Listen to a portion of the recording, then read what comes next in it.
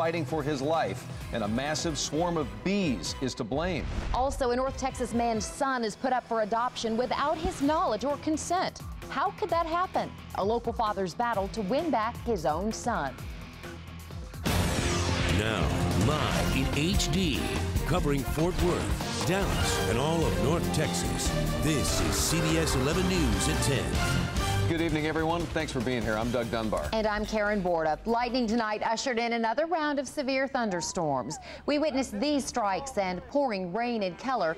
We also caught a downpour in Hurst. Right now, we're told there are 16,000 people without power, mostly in Tarrant County. Take you over to Dallas. Rain fell sideways for a while here. Trees were whipped around and all had wind. The line of storms blew through this area around North Central Expressway about an hour ago. And we're also hearing word tonight, waiting to get video in from Cleburne. At least one home said to be significantly damaged as a result.